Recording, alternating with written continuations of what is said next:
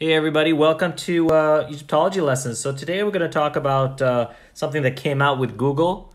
This is called Fabricius. So this is an AI learning powered by AI to be able to decipher hieroglyphs for you. So if I may not answer all your questions, I'm just trying to kind of guide you through what this is. So just briefly, so what is Fabricius? Well, let me just say what it refers to. So it actually refers to, right over here, George Fabricius. You can see this on Wikipedia. He is a Protestant German poet from the 16th century.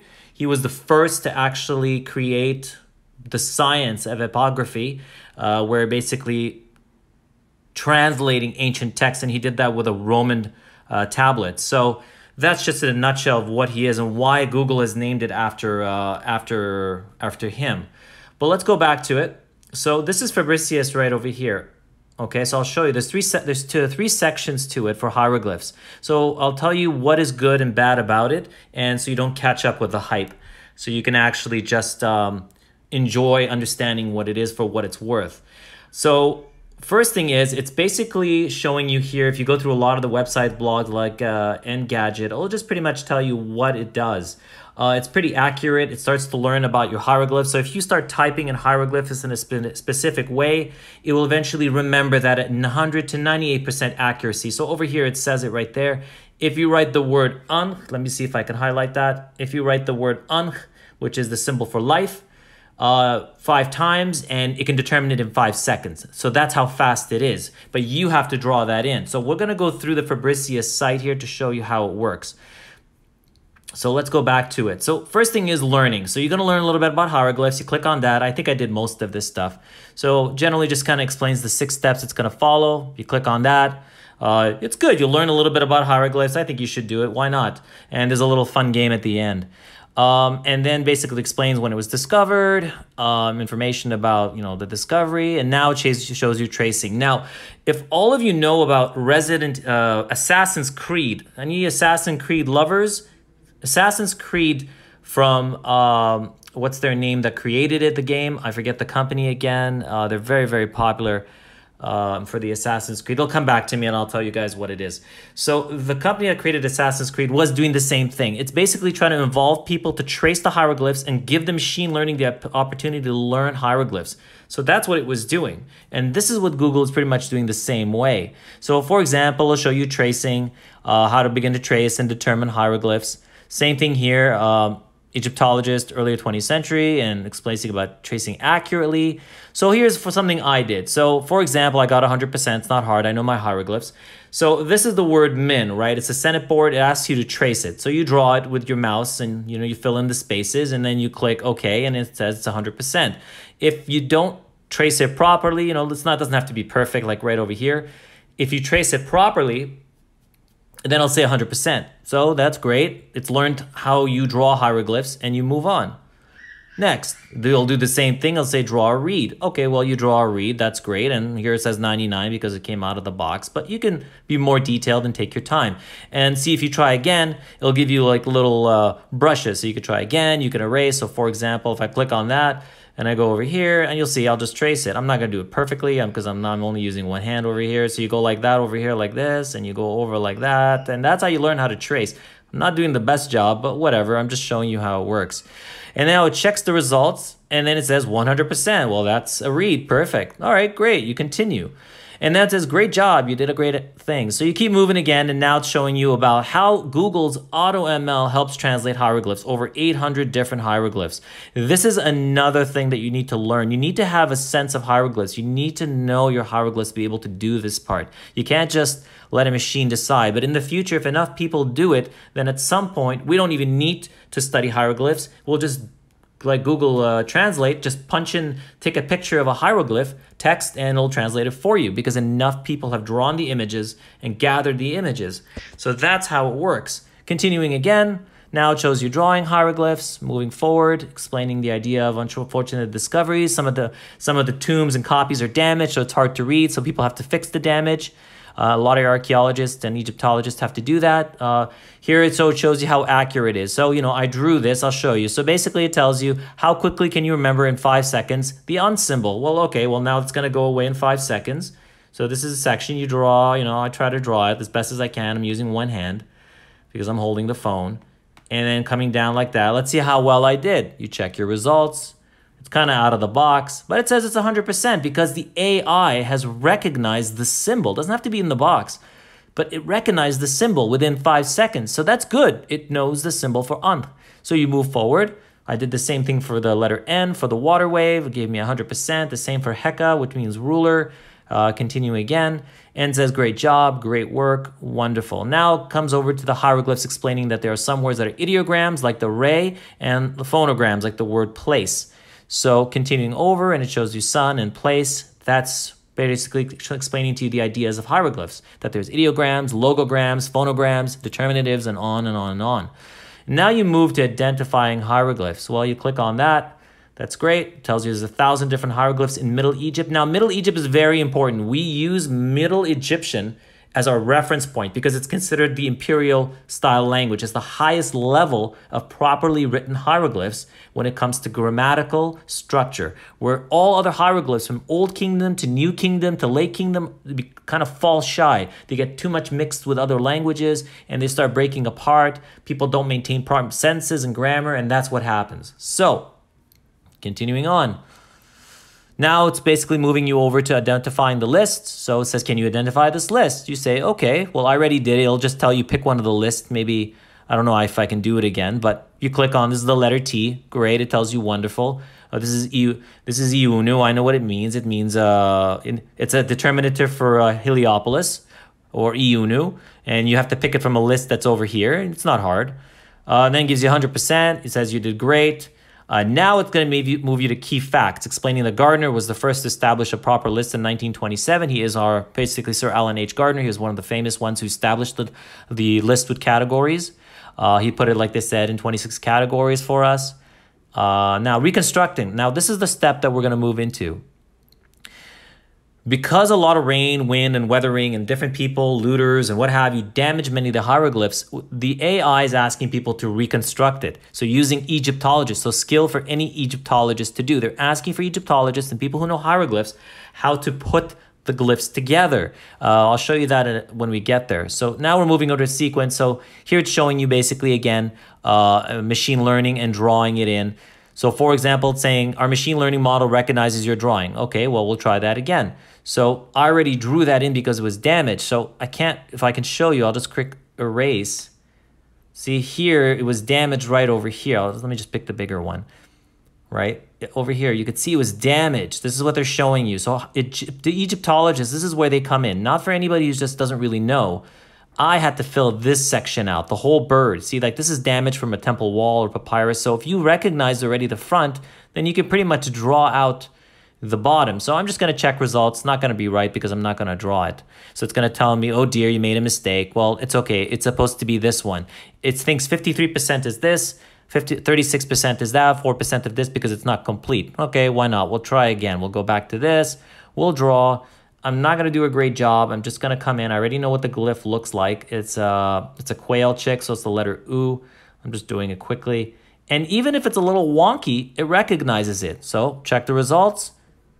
And it's going to go 100%. It recognizes it. So that's the great tool that everyone is going to contribute to make the language possible for everybody to learn. Continuing next. So the same thing I did with this one for the word for the southern Egypt, or it can also represent king. So continuing again. Now it says, thank you. We appreciate it. Now you know how it works. Some key facts about cartouches, learning about cartouches. So for example, can you detect a cartouche? Well, here's an example of what we did. So in this case, it gave me the cartouche of Tutankhamun. So let's have a look at that and see what it does. So over here, it asked me to classify the meaning of it. All right, well, we'll click next. Same thing, put them in order. So here it tells you direction. So sorry about that. Let's go back a bit. So it's trying to tell you, do you know the direction of hieroglyphs? Can you tell which is left to right or right to left? Well, you go over here. If you're an Egyptologist, you would know, or if you know a little bit of hieroglyphs, you know that wherever the animals are facing, that's the direction you go, and wherever the people are facing, or the cobra or the hand. So you know that this is moving from left to right. You click left to right, then you go next. And the same thing, left to right, and now it's going to go in reverse. It's going to go right to left. You can see the animals are facing the other way now. And there you go. You've achieved it. You're learning a little bit. The final stage here is the cartouche, understanding how the cartouche works. So you go over to this translator, click continue. Again, trying to find the words in between and the punctuations and the spaces. So this is Thothmoses' name right over here, the third. So basically trying to understand his name. How do you read it? Well, it gives you a challenge. It says, well, drag and drop the phrases. So let's do that. Let's go drop and drag. So here you have the title of Tutankhamun. This is his personal name. He had 5 names like any pharaoh after the 4th dynasty. So this is 19th dynasty. Excuse me, 18th dynasty. So here it says move them up and down. Which way do they go? So on and so forth. So based on how to read his name, we all know that his name is not Amun Tut Ankh. It's actually Tut Ankh Amun. That's how they classified it. When in reality, it should be Amun Tut Ankh. But here, you have to start off with the verb. I mean, you have the word, and then you have the adjective. So you have to use the adjective with the noun. So we say living, which is the first one, Ankh, image, which is Tut, of Amun, which is on top, Iman, and then it says ruler of Thebes. So ruler of Thebes, but really it's southern Thebes. So they just didn't say southern Thebes. They don't want to make it complicated. All right, so that's it. And then it says excellent. Like if you don't, you have to just move them in the right order. And then they'll say, great, you did a good job. You can continue. And it says, well done.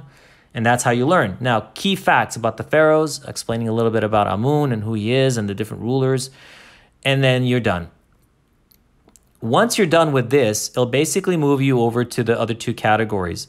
Now it's going to say emojis. So a lot of you think that hieroglyphs are like emojis. Technically, they kind of are like emojis, but not really. They're far more complex. Now, emojis can eventually become like hieroglyphs if enough people use them and the complexity of the language becomes so that we can have ideograms, phonograms, and pronunciations of letters. So let's say the smiley face or the word leaf.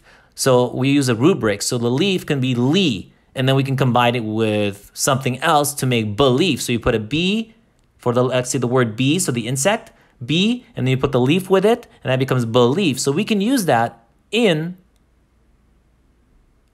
emojis, but we're not there yet. Not yet. Maybe one day. So now it gets you to the place of, guess what? You can type hieroglyphs.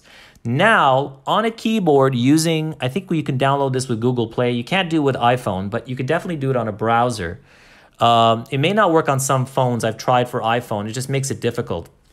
Sorry if this camera is being blocked here. Let me just try to get that over there. Now, so you're typing. So for example, you click hello. Well, it gives you the word greetings. The only thing that I find a little difficult to you, this is the word hail. So some of the hieroglyphs are not accurate. So for example, if you're just typing basic words, now you can send this, you can add emojis. So for example, the word heart. See down here, you click on an emoji and it'll come up with the word heart. Let me just get that out. I'm not sure why this is here. It could just be it by itself. Like I'm not sure why it's not writing the word out, but there's an example and that's heart. You press enter and it sends the word heart. You can share with friends and send it out to people. So this is the second part of Fabricius. So you're learning hieroglyphs, then you're learning about texting.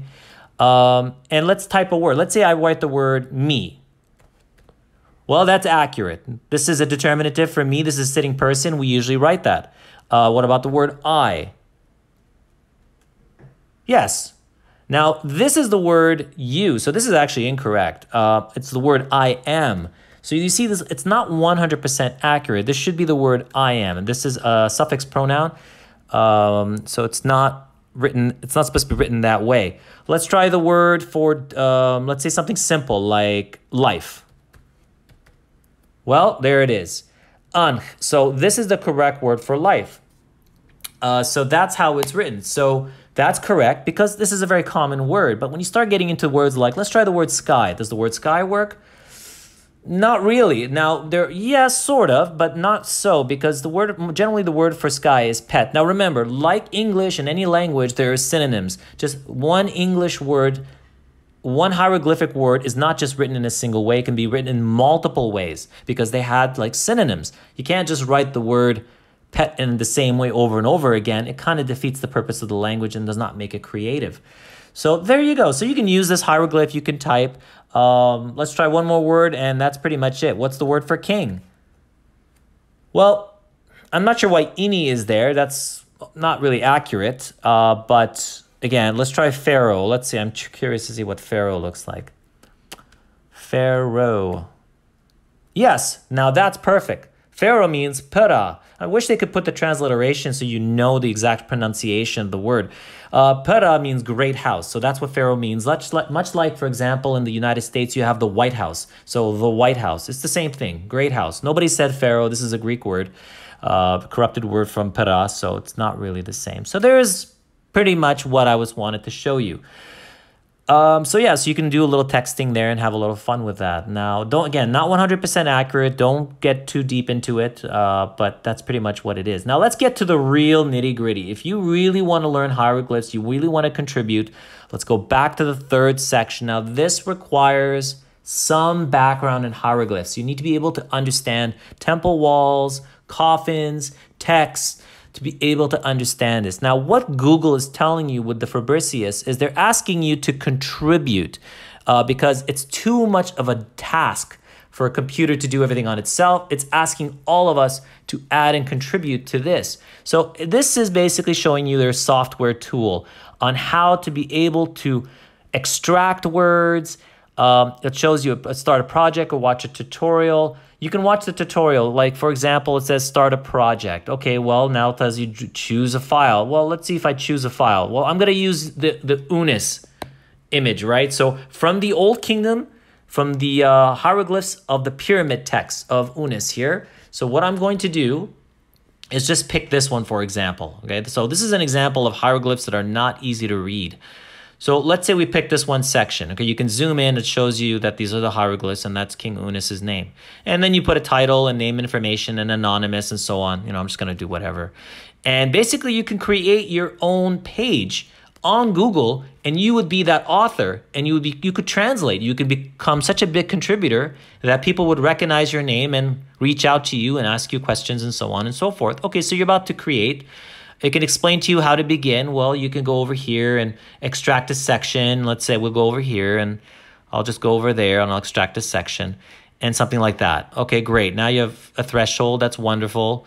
You can click on invert or, you know, activate. So things like that. So we'll capture the word.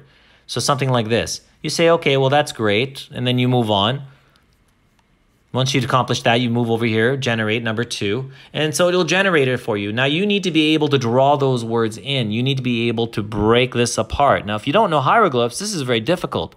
So this is where the hieroglyphs come for the Egyptologists, to be able to break down the word, analyze it, annotate. So basically, you're going to draw it in and write a little bit about what it means. So the machine AI can learn. I'll show you here. If I can zoom that out again. Not sure why I did that. So the machine AI can learn. I'll go back. Maybe it's just corrupted like that. Okay. So it's okay. So the machine AI can learn. I think I have to do plus. Yeah, like that. So the machine AI can learn these hieroglyphs. Once it learns these, then it can recognize the others, and on and on and on and on. And the hieroglyphs are learned by AI. So AI will teach us the language without having to open a book or read anything. At some point, you can even hold your camera or phone or device, add a hieroglyph on a temple wall when you're visiting Egypt, or online if you're at home, and it'll tell you what it says, if enough people contribute. So that's Fabricius right over there.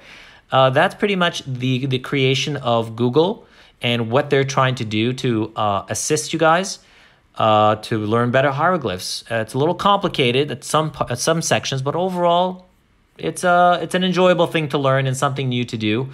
I wish them the best. I think this still needs a lot of work, but overall, excellent work from their end, what they're trying to accomplish here. Let me see if I can go back to what it is. No, that's Fabricius. Okay, never mind. So yeah, so there you go. I'm trying to get back to the main page. I guess I'll have to type it again. Well, okay, that's fun. Not sure why it's doing that. All right, so Fabricius, you just type Fabricius and it should come up. I'm not sure why it's not. Fabricius, Google Translate, like that. So you go over here, right there, and you're back. So there you go. So you can play a little bit with the play, and then you can, that's a little difficult, I find, and you can learn a little about hieroglyphs. So that's the Fabricius, guys. I hope you enjoyed this video. You learned a little bit about what the Fabricius is of Google and a little bit about how it works. So glad you enjoyed. Sorry if I'm talking really fast. I'm just kind of skimming through it as quickly as I can, but you should try the learning section. That kind of will be fun for you to try. All right, everyone, take care. Thanks for watching.